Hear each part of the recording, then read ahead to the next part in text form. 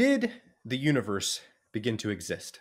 Probably. There are a number of singularity theorems, Penrose singularity theorems. There are some theorems involving the beginning of inflation. And basically, what all these things seem to suggest is that there was a beginning of the universe at some finite time in the past. Now, the reason why I can only really say probably is that what these theorems rely on is classical general relativity. As you're going farther and farther back into the past, there comes a point where the energies just get too high and physics is no longer well approximated by classical general relativity. And so at that point, you need a quantum theory of gravity like string theory. And at present, we just don't really understand string theory or quantum gravity well enough to understand what may have been happening at that point. Some people try to come up with these models where instead of like hitting a quantum gravity regime, maybe you have some sort of like cyclic oscillation, but there isn't really great evidence for any of those things. To me, it's working a little bit too hard to try to avoid